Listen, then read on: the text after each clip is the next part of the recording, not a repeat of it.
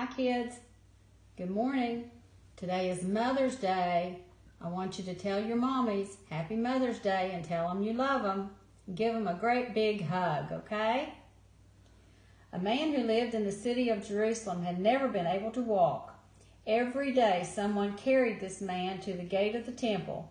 The temple was a place like a church building. Every day many people went in and out of the temple as they came to pray. The man who could not walk was not able to work, so he would ask for money from the people who came to the temple. One day, two of Jesus' followers, Peter and John, went to the temple. The man asked them for money. Peter said, "We don't have any money." The man must have been disappointed. Then Peter said, "I have something else I can give you.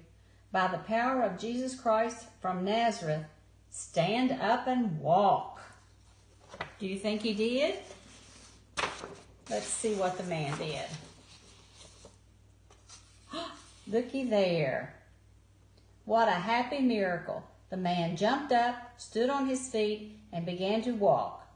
Then the man began jumping in happiness and praising God. Okay, can we sing Jesus Loves Me today? Jesus loves me, this I know, for the Bible tells me so. Little ones to him belong. They are weak, but he is strong. Yes, Jesus loves me. Yes, Jesus loves me. Yes, Jesus loves me. The Bible tells me so. Bye, kids. I miss you. Can't wait until we can be together again.